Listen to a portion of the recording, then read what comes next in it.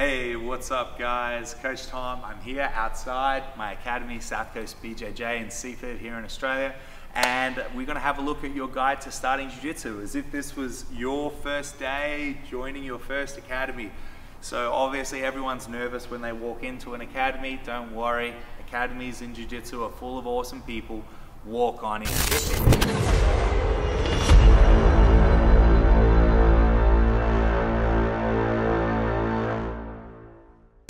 Then usually you would get meet like here at the front desk, you would talk to someone, you might have to sign, say, an injury waiver or something like that, depends on what gym you go to. And then there'll probably be some seating areas. So for instance, we have lockers, we have like 20 or 30 seats or something around the gym, and you would probably, put your stuff somewhere. We've obviously, like in our academy, just like all academies, you'll have an area where there'll be change rooms, showers, toilets. Some people get changed in there. A lot of people will come already in their gi pants. If you don't have a uniform, don't stress. Probably the academy that you go to is going to sell them or have loan ones. Or like in my academy, you can rock up in a shorts and t-shirt, and that's no stress as well. So then when the class gets started, people start to get on the mats, follow the cues. You'll be talking to people, everyone's friendly in Jiu Jitsu. Again, if in doubt, bow when you walk onto the mats is always kind of handy. Now, every gym's gonna have different etiquette and stuff like that. My gym's no different, but most in BJJ are pretty relaxed. Most of them don't have too many things. If in doubt, call whoever looks to be the teacher or senior students. You can call the teacher coach. If they're a black belt, call them professor. Some of them will just want to be called their name. Heck, I don't know, some gyms, they might ask you to call them sensei or something weird. That's not in my academy or where I train, but whatever goes, goes. So just be respectful, and if in doubt, show more respect. And so when you come into your class, you then get started with usually like a warm-up. So most of the time in BJJ academies like mine, you warm up and you start moving down the mats. So we go down the mats doing warm-up drills. You might do some self-defense drills. And then say in a typical 90-minute class, you might do 2 or 3 techniques. So maybe some warm-up drills, 2 or 3 techniques. They might be on a broad topic or going deep on a small topic.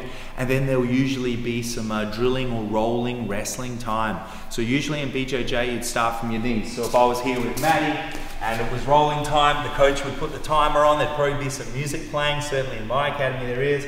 You normally slap hands and give knuckles. Some gyms shake hands, but most of them do the old slap and knuckles, gangster style, and then we would wrestle. So when you're wrestling and you get started in Jiu Jitsu, the couple of things to think about is like the edges of the mats, okay? And if say we had some buddies next to us, we would move. When you're within about a meter, like a yard of someone, just move, So they're kind of like the etiquette things you want to be thinking of in Jiu Jitsu. When it comes to the actual class, keep your mouth shut. Never talk for social reasons when the coach is talking.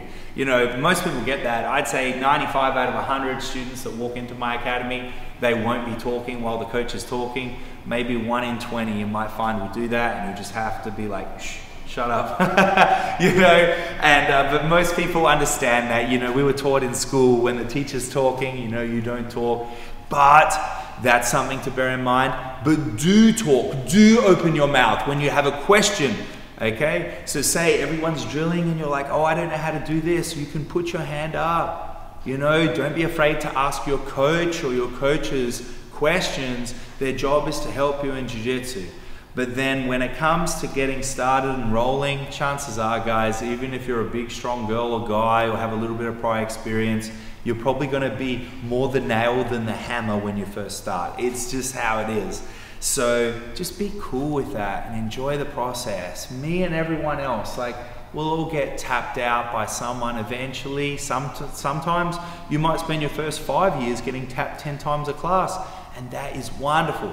Remember, guys, in Jiu Jitsu, tapping is learning. It doesn't mean you suck. It doesn't mean they're better than you. It means you made a tactical error. You have room for improvement. You're acknowledging that. You're getting better. Remember, when you come to your Jiu Jitsu academy, whether you're the new guy or the black belt, your job is to get better, not to prove anything to anyone, including and especially to yourself. So enjoy it. Have fun. Enjoy your Jiu Jitsu journey. And for the record, most Jiu Jitsu gyms line up in rank at some point. So I travel all over the world, you know, certainly pre-corona, and I've trained at hundreds and hundreds of academies, and sometimes they'll line you up on a wall or around a circle, but either way, try to work out where you fit. Jiu Jitsu, in the gi at least, we have belts on, so if you're a white belt, go sit with the other white belts. There'll usually be some hierarchy type thing, follow it. Don't be the new guy sitting up with the black belts or something, you know, just read the room. You know, just read the room and you'll do great, and just enjoy your jiu-jitsu journey. If there was any advice I could give anybody, it's to enjoy it. You know, when you join an academy, you should have a free trial of some sort. Like in my academy, all adult students get a free week trial. So basically you would expect to at least have a free first class. And if you're at a gym where you feel like it's like a lot of sales pitch and stuff like that, and it's not your vibe, hey, it's not your vibe. Go try out another gym. Find the gym that makes you feel good. If you walk in and walk out smiling, you're gonna have a good jiu-jitsu career.